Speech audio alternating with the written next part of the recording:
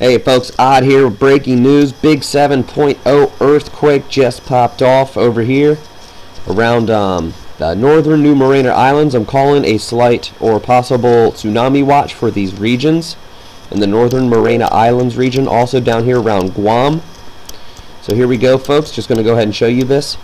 It is kind of a deep depth, so I guess we'll see. It's 566.3 kilometers on the one USGS feed.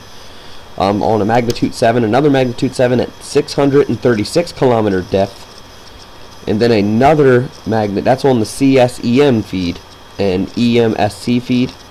Also over here onto the other one, USGS feed as well, 603.4 kilometer depth.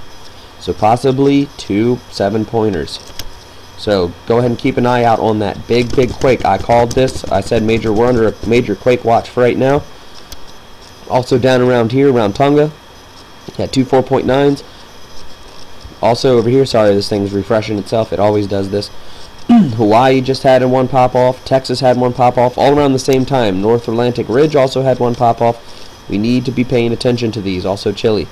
So these red ones are ones that have just popped off within the hour, and there's a lot of them. So we need to keep an eye on this.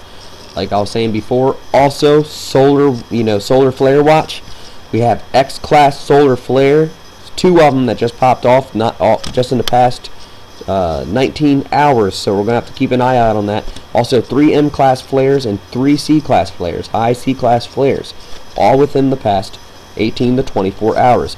So we need to go ahead and keep an eye out on that. Solar X-class solar flares are at a 40% chance of popping off right now for the next 48 hours. M-class solar flares have an 80% chance of popping off for the next 48 hours. Neutron monitors are still currently down, so I have to keep an eye out on that, and I think now I'm starting to understand why. So go ahead and keep our eyes out on that there, folks. Also on USGS, it's showing it here as well, as it just popped off, the 4.9 in Tonga region. Also Iran still getting hit. So there it is, folks. Just wanted to get that information out to you. Please be safe. I will stay on this in case anything major comes of it.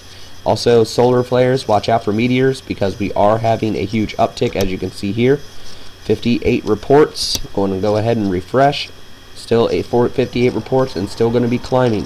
So keep our eyes out on that. So fireball reports, or fireballs and meteors. Watch out for earthquakes and solar flares. Much love to you all, and may God bless.